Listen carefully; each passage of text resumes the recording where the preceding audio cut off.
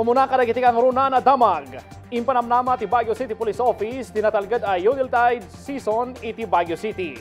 Nakasagana ti Police Regional Office Cordillera ang mangipatulod iti kanayun na kameng ti pulisya iti syudad no kasapulan. Agi padamag ni Christine Bornolia sa Baway.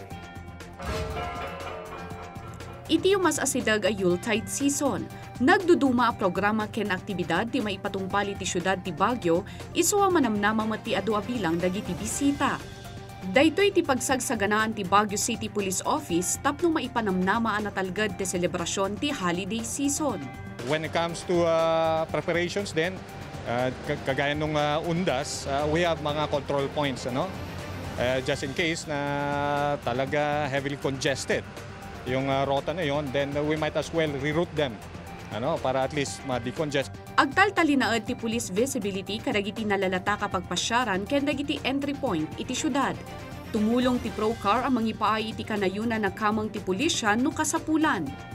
I will assess kung magre-request yung Baguio City Police Office because as of now the number of police in BCPO is I think more than 1,300 plus compared before na 700, 800. I think we have more than enough police officers for Baguio City Police Office. For now, we're going to stick with the plan that we're going to make use of the present strength of Baguio City Police Office. Pero siyempre, we also expect the worst. That's why naka-standby naman ang regional headquarters just so if ever we will need some augmentation. Impasigurado ti BCPO nga agbalina natalged ken naurnos ti selebrasyon ti Paskwa agingga iti Baruatawan iti Baguio City.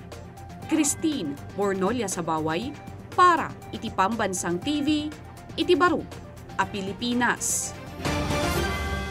Kakailyan tapno updated kadagiti kaudyan a damdamag kanay napadaan ti kangruna na damag newscast ti PTV Cordillera Lunes hanggang Biyernes nunggal alas 4 iti malam. I-like, i-follow kan ag-subscribe iti social media platforms ti PTV Cordillera iti Facebook, TikTok ken YouTube.